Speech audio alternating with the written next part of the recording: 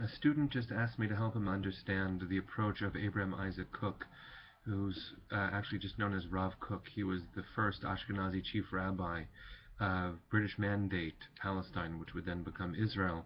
He died in 1935, and so he didn't see the founding of the state. But one of the things that he established, which became one of the streams, the dominant stream of religious Zionism, was the notion that even the secular, especially the secular Jews who were responsible for the founding of the state, have a role to play in God's plan.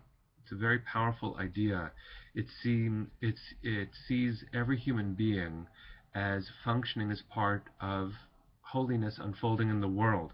So whereas the religious Jews of pre-modern state of Israel would see the only way to hasten the coming of the Messiah, which is another way of saying to make the world more the world that's supposed to be than the world that currently is, they would have seen religious acts as having spiritual import.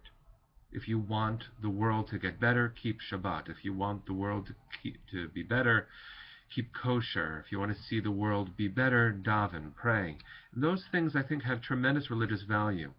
For me, however, they're transformed, and perhaps this is one of the ways that Rav Kook has influenced modern mainstream Judaism. They're influenced, every act influences the world. And so the secular Zionists, which created Israel as it was born, found a place, a small place, for what we today consider mainstream religious Judaism, but were themselves determined to recreate the world as Jews, leaving the ritual behind. Rav Kook found that to be a redemptive act. Now, he was very concerned with a particular Jewish narrative, with Jews succeeding in the world, but he didn't see Judaism as monolithic. He would require, and this is something that he was known for, if a secular Jew would come to his home in British Mandate Palestine, he required of them to take off the kippah that they had put on out of respect for him. Now, what does that mean?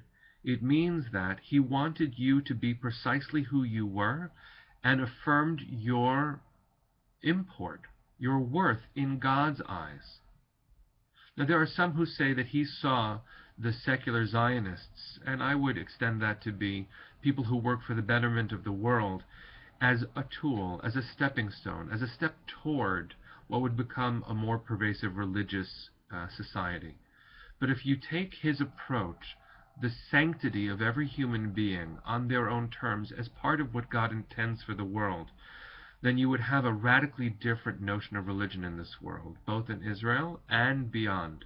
Because then the people who come to see me need not conform to my religious identity in order to have worth in my notion of what God wants.